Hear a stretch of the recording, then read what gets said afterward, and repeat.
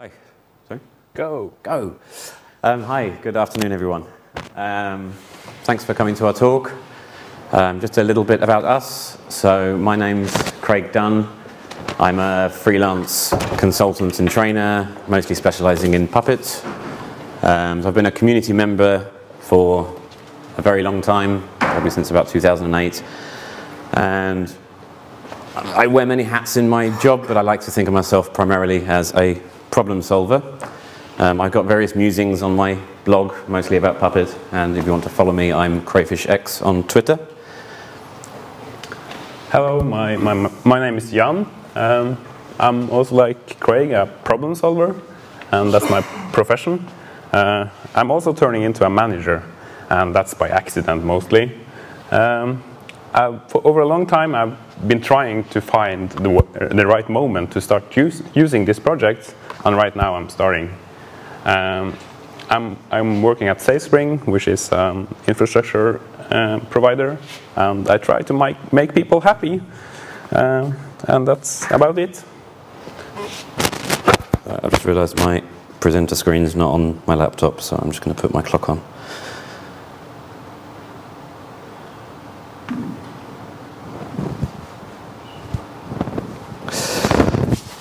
So,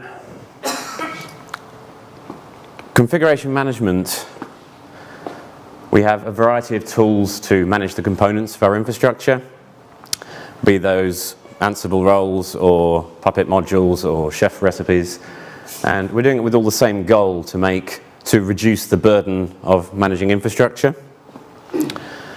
And today I'm going to talk about data. And I'm going to talk about data, and then Jan here is going to demo some cool stuff that he's been doing in this space. Simple stuff, but cool. All the coolest stuff should be simple. So what we mean about data, when we're managing infrastructure, we have a lot of this data, we have a lot of stuff that we care about. We're not so much talking about the functional things that configure our components, like the Puppet modules, like the chef recipes, but all the data that feeds into that drives our infrastructure. And it raises a few questions when we talk about all this data, like where do we store this data, how do we query it, how do we avoid duplicating it as we start using different tools, and when we're thinking about infrastructure, what's the best way to express that data? So the problem, as I've seen it, is twofold. It starts with data being embedded in code, whether that code is your Puppet modules, your chef recipes, your Docker files. There's code everywhere that drives our infrastructure. And then, as our infrastructure grows and gets more diverse and spreads into different environments and different deployments, different locations, how we can effectively manage that data. So first let's look at embedding. When we embed our data in our code becomes a lot more complex. We can no longer share that code either in the community or with other teams and other business units in our organization. And it's also a high barrier to a simple task. So if you imagine something as simple as saying the time zone should be set to UTC, before configuration management came along, you could probably give that task to your most junior, inexperienced sysadmin and trust that he had the expertise to go and do that immediately. And now with configuration management, and we've embedded all this data deep within our code in nested conditionals, it requires a lot more skill to go and do what should be a very simple task. And the second part of the data problem is managing the data.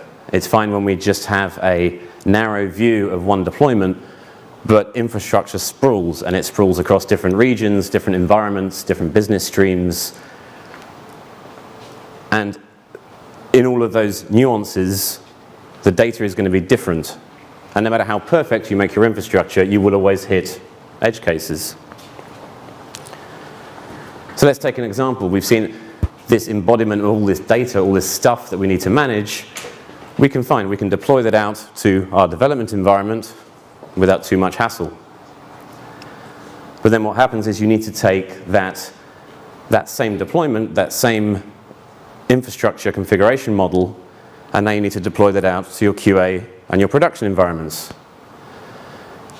The functional process you're using to deploy out to these environments is the same, but there are nuances between these environments that's going to make the data different. And then later on, you need to deploy all three of these environments out to different data centers and different locations across the world. And again, the characteristics of all these different data centers is going to affect the data. And no matter how perfectly you think your infrastructure is designed, you're always going to get that special snowflake that doesn't quite fit into any particular box. Now, it's easy to think, and I've heard it a lot even this week, that with the rise up of containerization and Docker and all this, that infrastructure complexity doesn't exist anymore, that it's somehow a thing of the past and we never have to worry about it again. And that's just not true. And particularly when you start dealing with different types of organizations, especially like financially regulated organizations, for example, they become a lot more complicated. And I think in Mark Burgess' talk yesterday, I think he referred to people who manage physical infrastructure almost in the past tense, like we don't do that anymore, and I was doing it last week. So, you know, this does exist and it is a problem. That's my business. I'm sorry? Managing infrastructure, that's my business. Yes. I'm still doing it. So these complex environments, they do still exist and we still need to cater for them. So as I said, I'm from a Puppet background. And back in the early days of Puppet, this was a problem for me as well. And coming up with these disastrous anti-patterns to try and figure out how to get data into Puppet modules. And I was doing a contract back at the BBC in London with a hugely complex deployment across 15 or so different sites across the UK. And we inherited the mother load of Puppet code from that somebody else had written, and we had to refactor it. And I did end up having some success with designing a new way to structure Puppet code that became known as roles and profiles and became quite a popular way to structure code. But I was still left with this problem of data. You know, each deployment site that we were pushing out to had very different requirements for how things should be configured in terms of the settings and the data. And I came up with some wonderfully creative anti-patterns in Puppet that will never see the light of day. And so I was trying to solve this problem, and in the Puppet world, this was solved by the release of a tool called Hira. So Hira was written by Ari Pena as a third-party tool to manage data lookups, although it's eventually been pulled into the Puppet core, so it's actually it is the subsystem that handles data lookups in Puppet. And you can look up from multiple sources, from files, from databases. And there were two key things that I think Hira brought that were really important when it comes to managing data for your infrastructure. And that's the concept of data separation and a way of looking up data in a hierarchical way, hierarchical lookups. So first, if we look at data separation, with data separation, we remove the complexity from our code and we put that data in a place that is built to handle data, not to handle code. The result of that is our code becomes reusable and easily shared, and there's minimal expertise required to manage our data values. So imagine the example I said earlier where simple tasks should be accomplished by your most junior sysadmin. They shouldn't need to go and learn a new configuration management tool to do what used to be a very simple task. And in the case of Hira, managing data becomes just a matter of putting things into YAML documents. YAML engineering. YAML engineering. It's the future.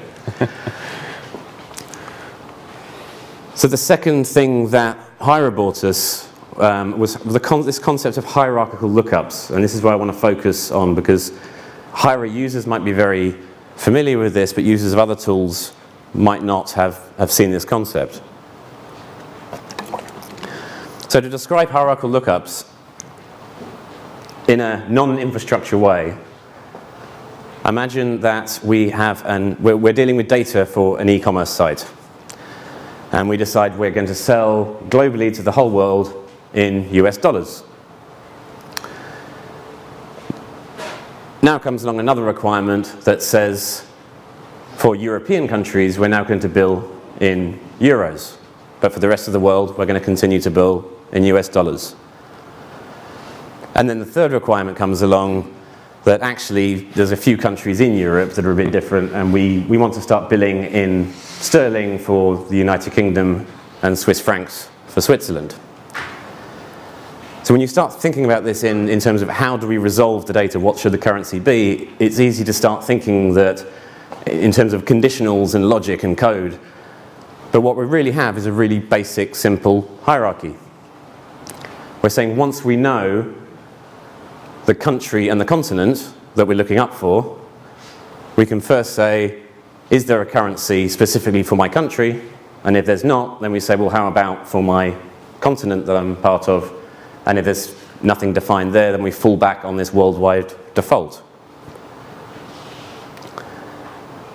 So what we need to know in order to do this type of lookup is the country and the continent. And in terms of hierarchical lookups, we call this the scope. So I use the word scope a lot in this talk, and it's information that's used to determine how data is looked up. And in this simple example, the scope is just the country and the continent. And using that scope, we can look up the data. So we're not saying what is the value for currency. We're saying what is the value for currency in the context of this scope. And when we start thinking about lookups like that, we can start thinking about them in hierarchical ways. So this model of representing data in a hierarchical way really suits infrastructure. And if we think of how we express infrastructure data, we often start from the most granular and then move out to a global level. Something like this might be a good representation of how you might define your data. And when we're doing a hierarchical lookup, we'll often say, right, we'll start at the most granular level. So is there anything defined for my particular host name? Am I that special snowflake? And if we don't find any data there, then we move down to the next level, which may be the environment. So is there anything specific to my environment for this lookup key? And if there is, then we return that. If there isn't, then we fall down to location. And then finally, at the bottom level, we can have our global configuration data that's applicable to everything. And that will be the fallback.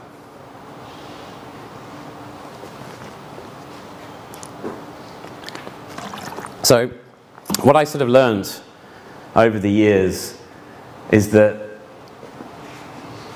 managing this data was getting harder. Certainly for me, as a consultant, I've been going into a variety of different types of organizations, a lot of them financial, regulated, and the complexity from the business requirements makes this data a beast.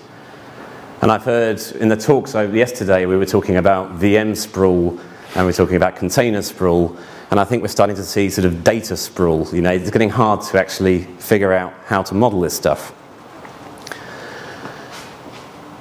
So there also seemed to be a lack of generic tooling in this space. You know, yes, Hira had solved many problems for Puppet, but Puppet's not the only tool out there. And then there was Baloise, who were sitting in front of me. So I was doing a contract for Baloise, doing some consulting for them, and they came to me with some very complicated requirements around different business units wanting to manage different parts of their application deployment themselves, but under the same umbrella of our big all-encompassing Puppet infrastructure. And there were a few challenges with that we were finding we couldn't do with Hira. And we tossed around a few ideas, we tossed around hacking up some weird backends, and then I mentioned that I've got this thing that I've been working on in my spare time that's kind of not quite there yet and sitting on my laptop. And would they care to sponsor an open source project? And they did. So this is where, back in 2015, we released this tool called Jerakia. It's a hierarchical data lookup tool. Jerakia.io is the website. It's pronounced Jerakia. Everyone always asks me that. Naming things is really hard.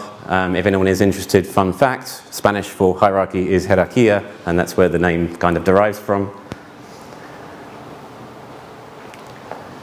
So the goals of Jerakia was to be decoupled from any particular configuration management tool, to be pluggable and extendable. I'm a great believer in software that the community can take on and add to, and when they hit their edge cases, they can develop around rather than having to hack the tool itself. And flexible configuration. So what we found with a lot of the solutions currently, which was the whole reason why Baloise had issues, is that the tooling out there wasn't flexible enough to be able to bend to their requirements. So the features of Jerakia, it's standalone and communicates over a REST API. So although Jerakia is written in Ruby, it can integrate into any tool that's capable of talking HTTP. We can look up data from a variety of different data sources. We'll have a look at that in a minute. So the example I used about a hierarchy that suits infrastructure was just a generic example on a slide.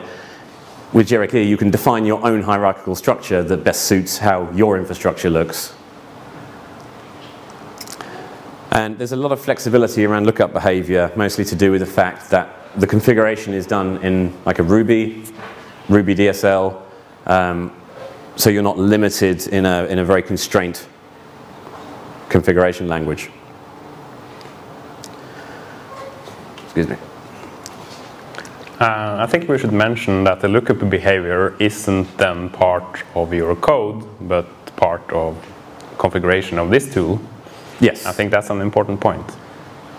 Yeah, the lookup behavior is configured within Jerakia, not within your application or your... Which makes your real code simpler. Yes. So at the core of Jerakia, we're dealing with lookups. So a lookup request into Jerakia will contain the key that you want to look up. Jerakia has the concept of a namespace. So if you imagine the key might be port and the namespace might be Apache, where you've got all your Apache. In that namespace, you have all of your keys for Apache.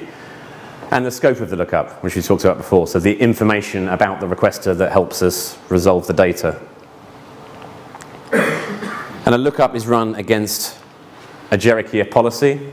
So Jerakia policies, they're written in Ruby, and they're a container for one or more lookups. And we use lookups within these policies to query a data source, get the data back, and send it back to the requester.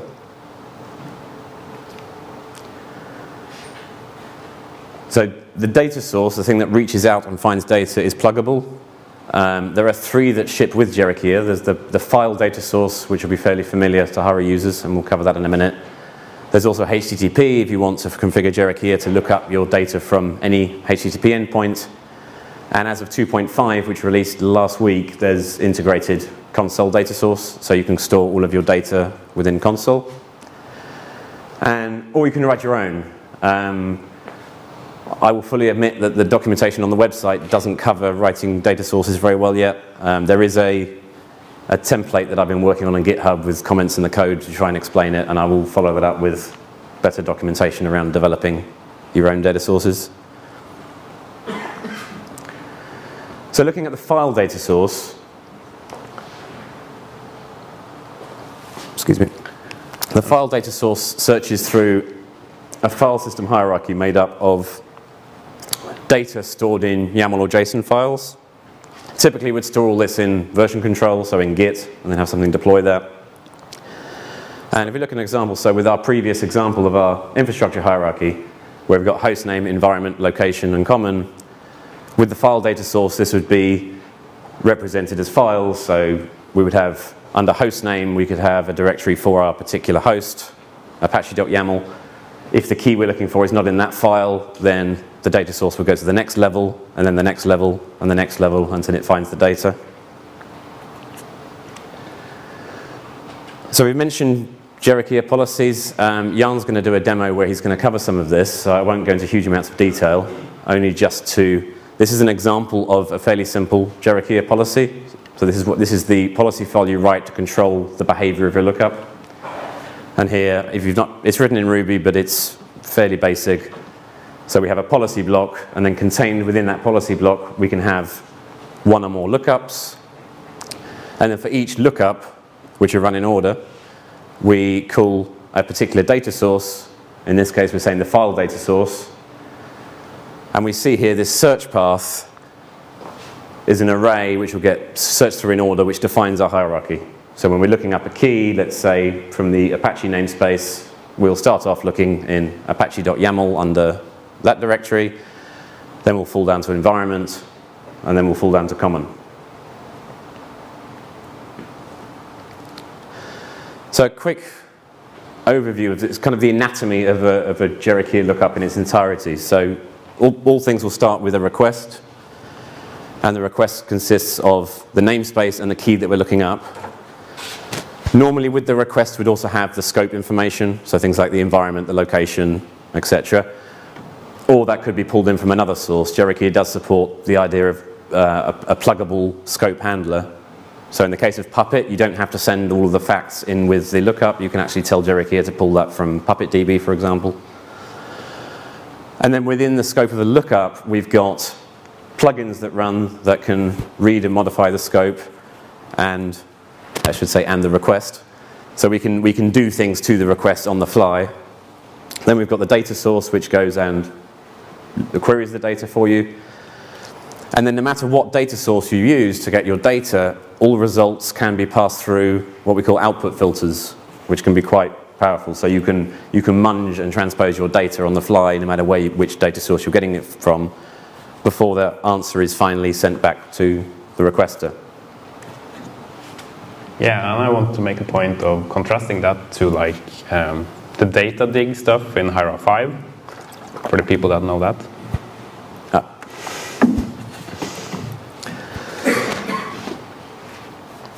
So I don't have time to run through all of the advanced features in Jericho, but I just wanted to highlight a couple. So here we see a much more complicated example of a policy, and this policy contains two lookups. And we have these three methods in Jericho lookups called confine, exclude, and stop. And they can actually be very useful for isolating lookups or controlling when particular lookups get invoked. So in this example, we have a lookup called Ireland as the first lookup, but we're confining this to be location Ireland and the namespace being Apache. So this lookup will only get run if the location matches Ireland and our namespace is Apache. If those two conditions don't match, it will never run, and we'll just fall down to the next one. But the presence of the stop method there says if this lookup is valid, so if it is Ireland and if it is Apache, even if there is no data, don't fall down to the next level, just stop there. So these three methods actually add a lot of power into a Jericho policy for dictating the flow of lookups and when lookups should be invoked and when they shouldn't be. There's some data that we manage that we want to keep secret. So if you imagine if you have all of this infrastructure data for dev through production and it's all in Git, you probably don't want your database passwords in there as well. Jericho tries not to reinvent the wheel and become an encryption provider itself. So we use Vault.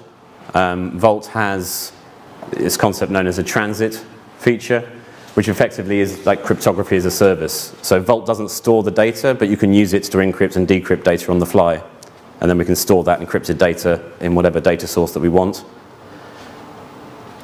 I can add that since my team is too stupid to use Vault, it's too complicated for us. We will write a backend for password store to make this approachable for people that think Vault is too complicated. We await your pull request with anticipation. Yes, it will happen.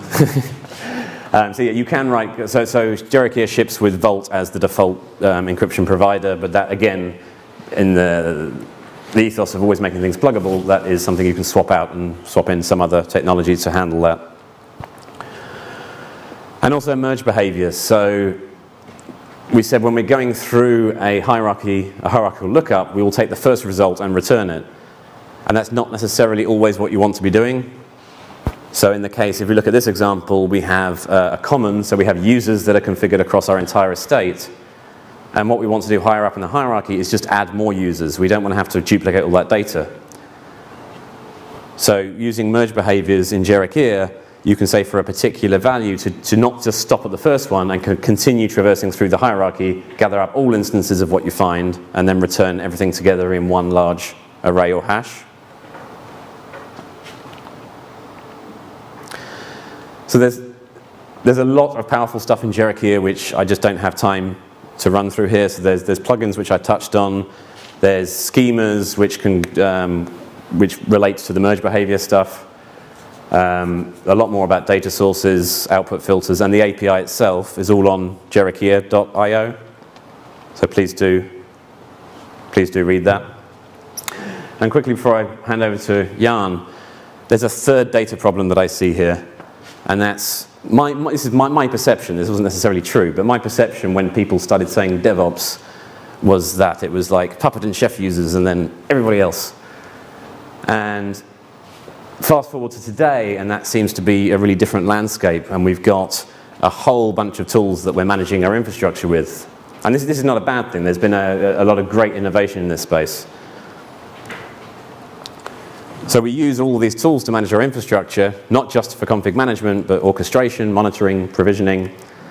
And all these different tools have their own data patterns, their own way of handling data, but the actual data we're dealing with is the same thing. We only have one set of data, and we're just putting it all over the place.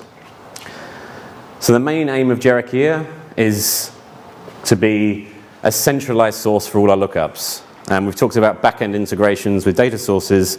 There's currently a couple of front-end integrations, so it can be used as a Puppet Hiera 5 back-end, and more recently a Ansible lookup plugin. And I would be very keen to get more Ansible users involved. I'm not from an Ansible background. There might be better ways of doing it than what we've done. And there's the potential for many more. Yeah. I just want to add one quick thing, that we have a website, we have a logo, and I was at the bar last night in the social, and I was being nagged that I didn't bring any stickers or anything like that. And then when I was on my way into the conference this morning, I spotted this on Twitter. So thank you very much to Lucas from Puzzle for turning around stickers for Jericho in 12 hours flat, and by all means come down and pick one up after the demo. Yeah, and now we're getting ready, so. This one? Oh, do you want to come there? No, I'll sit. I'll need to sit, I think. There, yeah. Can you hold that? Do you need this mic? Yes, please.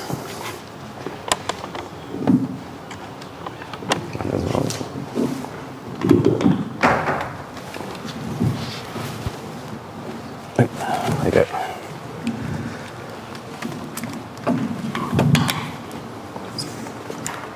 Oh, sorry. Somebody tell me how this works. That way. I guess. Craig, you need to help me. No? Yeah, but put it more down. Hello. Yeah. Works? Yes, nice. Thanks. Craig, you can still have this mic here if you have any comments. So, yeah, it works. We're on the screen. Okay, if anybody here sits with a laptop, you could quickly check out that demo repo there. It's going to be a Vagrant box, so if you don't have the box, probably don't start downloading it. But at least you can look at the code. It's a really simple demo. First, I'm just going to demo the command line client for Jericho. It doesn't use any API. It queries directly the data source locally. So that's the first thing I'm going to do. And before that, I'm going to show the policy that I'm currently using for this demo, which will be in the configuration.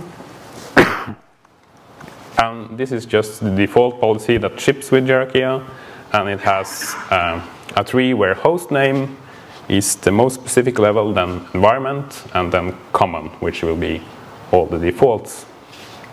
So then on the right-hand side here, I've done a recursive grep of all the data to show what files have what content, and this is all YAML, which we love.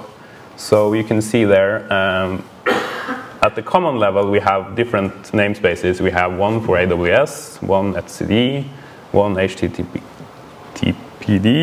and a management one. So the first thing I'm going to do is just to look up, without providing any scope, I'm going to look up the value of port in the HTTPD namespace. So let's try doing that. So then it's, the command line tool is really friendly. I'm still learning it, so I could do like this. Craig's written really good help for all the options. Thanks for that. So these are all the options, and I'll just do a really lookup port lookup.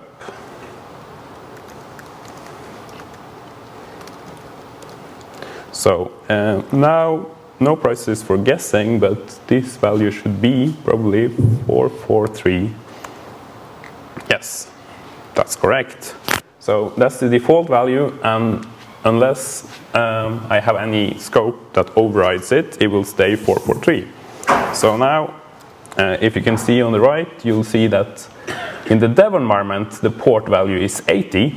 So let's try and provide that as the scope data.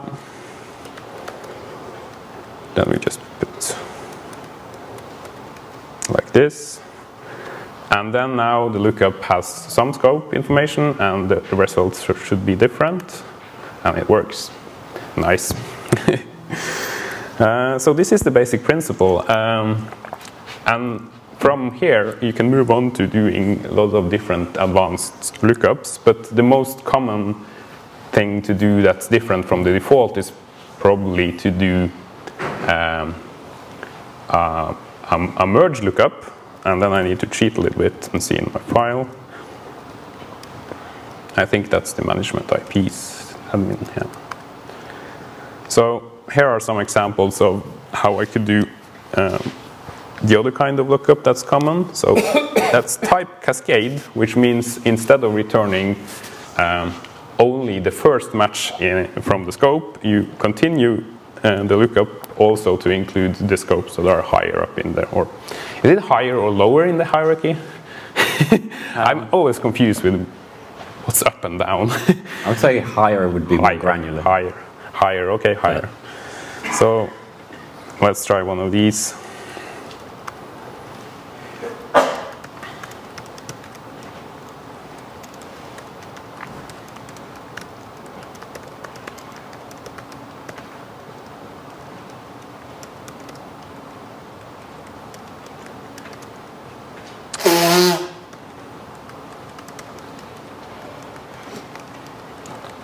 These are Norwegian host names. Yes. So what happens here is that it will first return the most specific data, then continue the lookup and also return the other scopes, and it will then return an array, but we could do better than this even. We could put, what's the option for output? JSON? -- output. -- output. Nice. -o, yeah. So if I do it like this, it will return a JSON array, which is quite neat. Or YAML as well, it can have. Yeah, well, let's try that. I found a bug yesterday, but this works. So that's quite neat when you need to integrate with other tooling for values. Since we don't have a lot of time, I'll just stop with the command line example here and move on to the next example, which is an Ansible client. Or it's a client for Jirakia, the REST API, and a lookup plugin for Ansible. So now let's see. The first thing we need to do is set up an API key, so to talk with the server. They should create, yes. Still helping me here. Create, yes. And then we have that. And in order for the integration to work, I need to provide this to Ansible, so the lookup plugin can contact the API. And that should be in this file. Also here is the setup of the variables I will use as scope variables. Oh, that was wrong. As scope variables when I'm doing lookups from inside Ansible. So this. So those are cert name and environment, and I'm using Ansible's fact mechanism to provide them. Just to make sure, I guess I could copy them again. And for you to see what they are, cert name is a puppetism, I guess. So that's the cert name, and Ansible will pick that up. And the environment should be this one, which is production. So then let's try running this. Really simple. Oh, we could probably have a look at the lookup plugin itself, which is Python, of course. I think was this your first time writing Python code? The very first thing I've ever written in Python. Applause. You did well. The only thing that's missing is tests, but we don't care.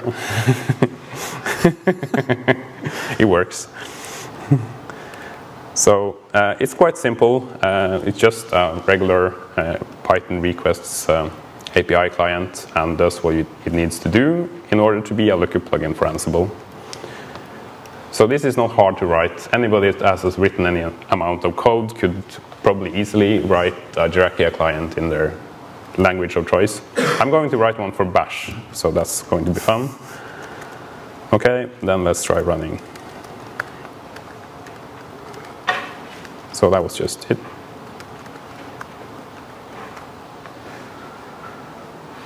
Okay, I forgot showing connection refused. Okay, maybe the server isn't running.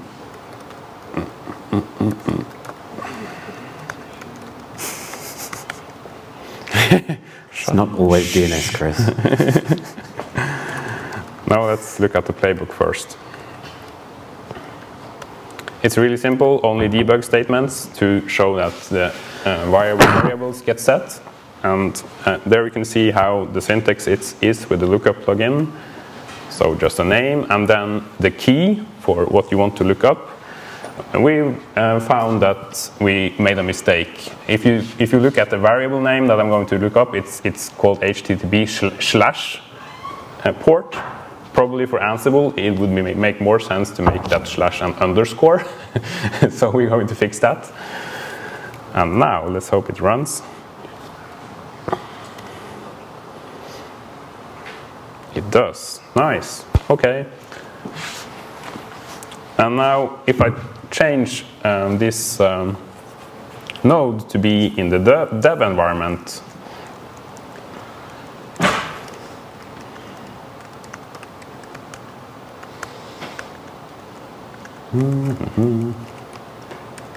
we should get port 80, which I hope we will get, and I think so. Yoo-hoo! It works. So, as you probably can see, this has some potential for Ansible goodness. The worst thing about using Ansible, at least when we've been using Puppet before, is the impossibility of trying to understand how variables override each other. And I've read the documentation and I tried to get it working, or to have like defaults and overrides and different environments, and it doesn't make sense to me this does make sense to me. So all our Ansible code is going to be driven, or variables for our Ansible code is going to be driven this way. And I'm really confident that that's going to be fine. And I also have another example of Ansible, the Ansible integration, which is called here, run2. What this one does is, if you already have some existing Ansible code, you could use a command line option to playbook, which is called -e, and it will always override all the variables that you have specified in other places. And this way, you, because the lookup plugin also works for variable files, you could easily test if Jirakia is a good approach for you just by using variable files like this and see where it gets you. So this is like a hash from file with a lookup for one of the values inside the hash. So let's try running that.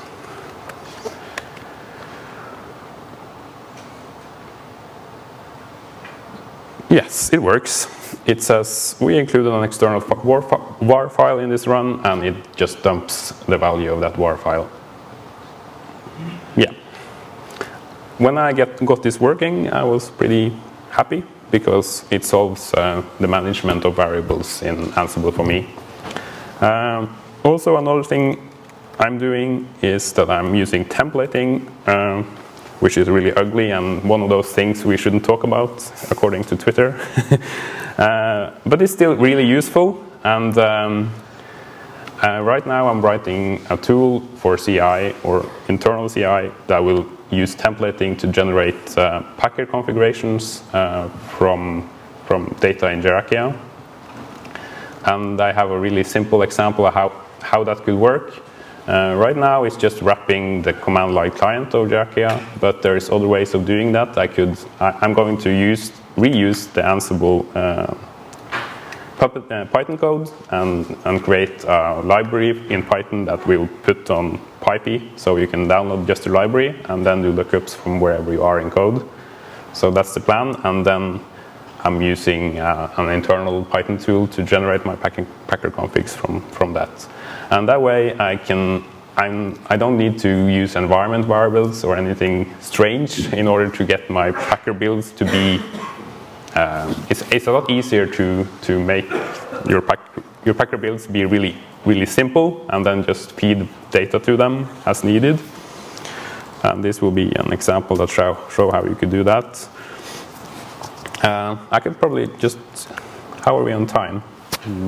About out, I think. About out, okay.